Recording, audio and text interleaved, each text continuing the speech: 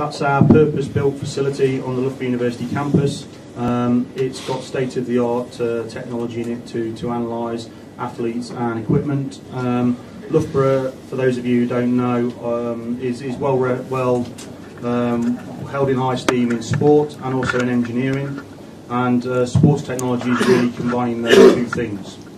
We also have the added advantage that we have world-class facilities on campus. It's the base for Team GB. We have lots of national performance centres, for example cricket, tennis, netball, various other sports, and we have access to elite athletes. We regularly have a lot of disability athletes there. We have England under 21s football. We have the England Rugby League team were there 2 weeks ago. Rugby Union are there in a few weeks. So we basically have the facilities and the athletes with which to apply engineering and sort of sports applications to elite performers. And this slide is just to let you know that we are quite keen of extending our sports tech sort of remit into an IT arena, and we've just signed a lease in iCity on the Olympic Park. We're next door to BT Sport, but a big part of that campus is going to be sports related, health, exercise, and perhaps the biggest part for sports technology is going to be sports informatics. So looking at sort of data in sport and how that can be used. So there's a couple of things we do, very similar to UK sport. One of the things we do is help athletes, coaches and national governing bodies to increase performance at an elite level. You know, we've done things from looking at the configuration of running spikes to personalise that for an athlete to give them a few extra milliseconds. We're doing work with GB rowing on the rowing stroke and how that can be optimised. We have done work with the ITF on spinal injuries in tennis, because spinal injuries are quite common in young tennis players. And the second sort of bullet point there is products. A lot of what we do is perception and feel, particularly with things like golf clubs, tennis rackets. One of the problems you have in this sector is you have a lot of variability, which is the person, the athlete holding the ball, racket, whatever it may be. Perhaps the most famous the most famous product we've developed, or infamous product, is the World Cup football for Adidas. We were the research partner for Adidas on that. And if there's any goalkeepers in the room, I can take questions on that as well. More recently, we're working on testing standards for cricket helmets. Those of you who play cricket and wear a helmet, if it hits you between the eyes, the helmet won't do you a lot of good at the moment because the ball will probably go straight through. So cricket helmets at the moment pass all the tests, but unfortunately don't stop the ball hitting you between the eyes, which is its main purpose. So that's an example of where we're working with a national governing body to create a standard that actually is representative of use in sport. These are some of the people we work with. Our largest partner, as we've said, is Adidas. We have lots of brands on there, and we work with these guys in terms of product development and also various projects around the 2 bullet points I put up before. We're a little unusual for a university in that we're actually much closer to industry, and obviously that's a key element of this call that we're discussing. So we know the industry, we know the people within the industry, we know what they want, what they don't want, and that's perhaps some of the main value we bring to this call. And I've got a couple of examples now which hopefully gives you some idea of the sort of things we do. So here you're looking at clothing, and these are sprint shorts, and we've done some analysis here with a 12 camera Vicon motion capture system.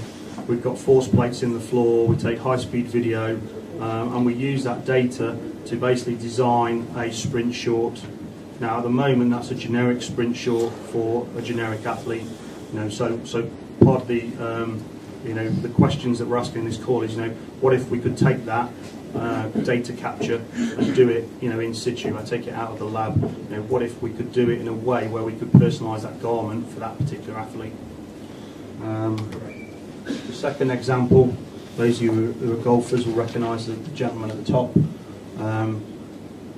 Basically what we're able to do within sports tech is capture swing data from golfers. We offer a service which is ProVantage, and that's for professional golfers. We can go and analyse elements of their swing with a coach. And what you find is each golf has a unique characteristic. For example, the grip. Each golfer has almost a grip signature, like a fingerprint. And when we're talking about developing equipment, one of the things we need to do is basically isolate the equipment from the athlete, because even someone like Lee Westwood has variability in his golf swing. Certainly not as much as perhaps the rest of us, but that has an effect when you're developing the equipment. And we actually have golf robots which we can then replicate that swing on when we're doing product development. So I said kind of what if with those two examples. So what if we could take those things out of the lab? What if we could capture data, capture motion data? What if we could use some sort of smart device, some sort of sensor, capture motion, pressure, force, acceleration, positioning, all of those things. That's really what this call is about for us. And just to reiterate, we are not big in IT. We're very much applied. We are biomechanists and we're engineers. And what we offer really is knowledge of sport-specific expertise. We not offer knowledge of the sector, which is obviously important.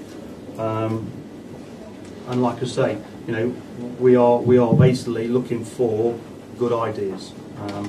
And there's the data on the call. One of the things I will say on there is kinematics.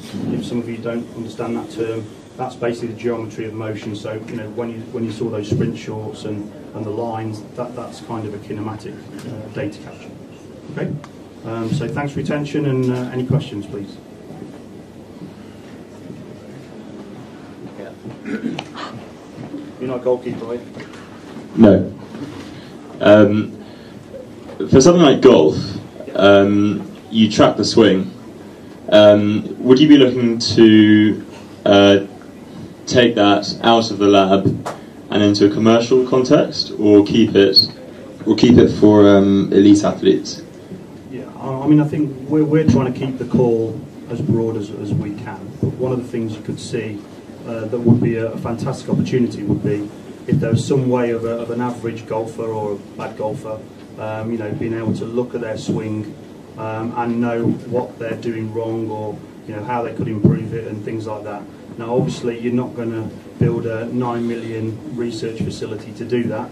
If there's a way you can do that down at the driving range, then that would be very powerful. So that is a good example of something that we would be very interested in.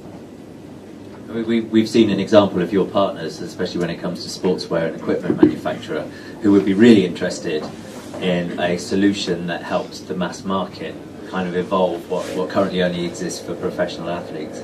So if they were able to introduce a sort of personalisation element into the mass market manufacturer of clothes and equipment based on data that is becoming increasingly commonly available, it could be a Kinect, it could be a smartphone with the accelerometer, it could be any number of things, introducing that into their manufacturing process. I mean, it's hugely, potentially, it's a hugely commercially valuable opportunity. Yeah, I think that's a good point. I mean, I think elite athletes is, a certain element of what we do, but if you're in this room to make more money than the 25,000 grant you're going to get, which hopefully you all are, do you want to be selling it to Lee Westwood, or do you want to be selling it to all of the bad golfers in the world, which there are many?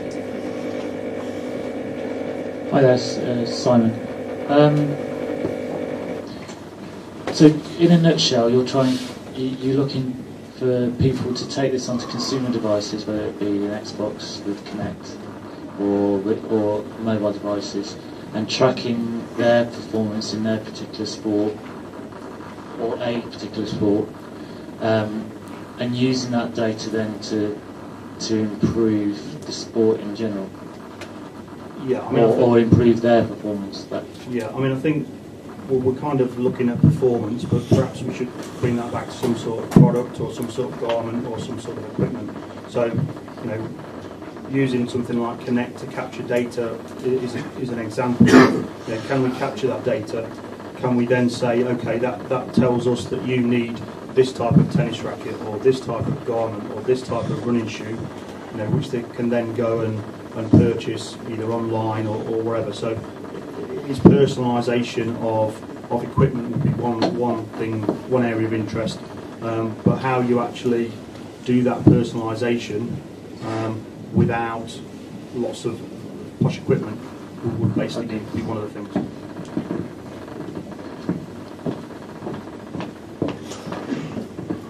Have you done any work with Nike on the Nike Fuel and these new devices?